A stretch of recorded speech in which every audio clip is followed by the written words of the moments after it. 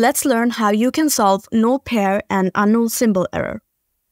So, no pair error means that TSC Copier is unable to detect the mentioned trade pair in your signal.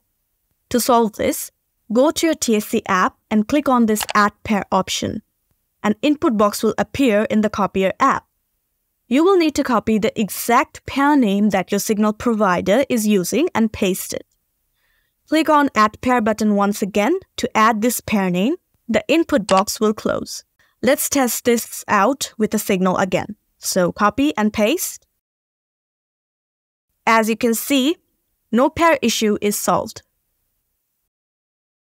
Next, let's learn how to solve the unknown symbol error. So unknown symbol error means that your broker does not have this pair name or uses a different name for this pair.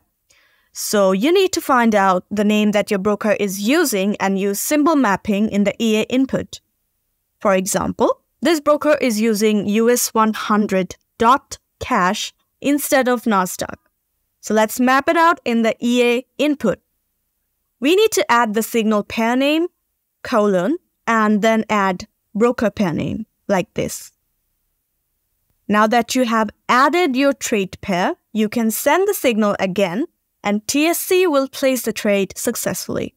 And there you have it. If there's any other error, check out our resources or contact our support team.